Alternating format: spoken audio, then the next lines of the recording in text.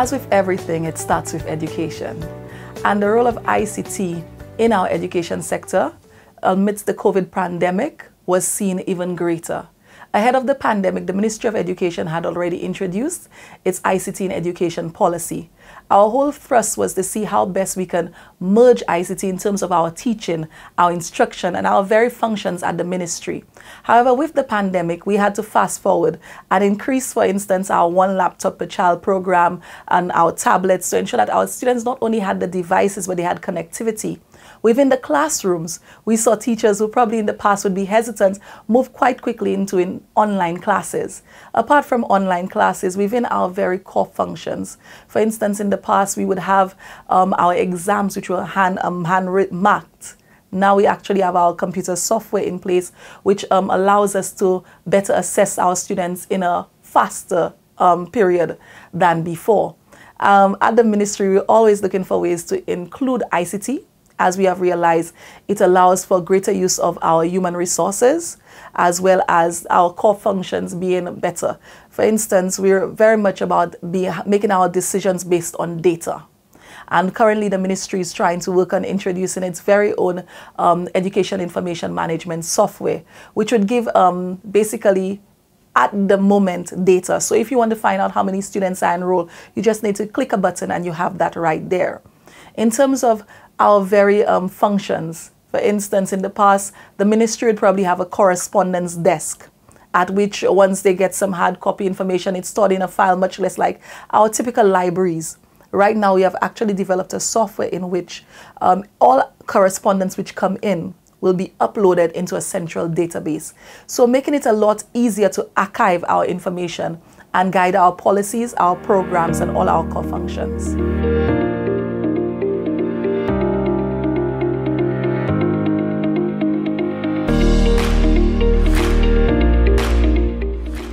In terms of how we have ensured that the various parties which we represent are actually au courant with what we are doing and engaged and bought into it, we have been, first of all, engaging them.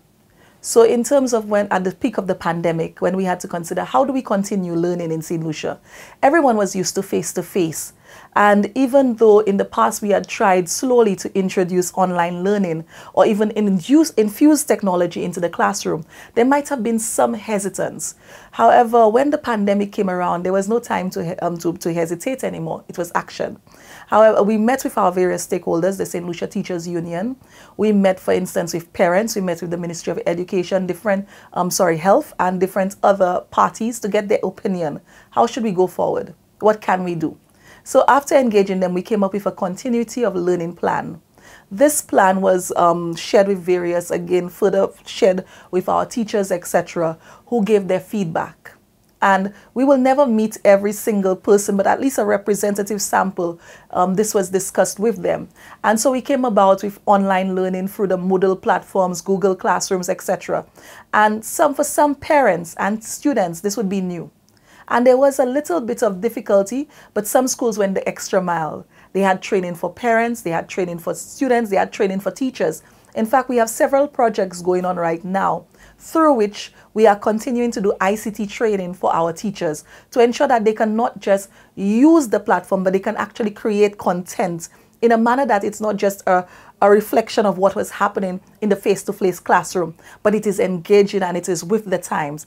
And some teachers have embraced the use of ICT so much, some don't see how they can go back.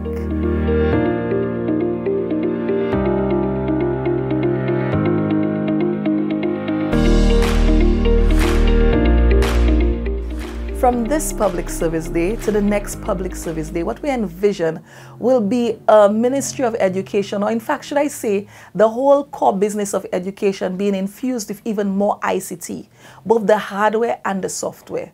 So for instance, we've been looking for donors for various projects to ensure that each child is equipped with the necessary devices to ensure that they have the material, the teaching material at their fingertips. Aside from that, we have been increasing connectivity within our classrooms and even trying to partner with various agencies to see whether if we had to go back on a lockdown, again, that the child would be able to access internet from home.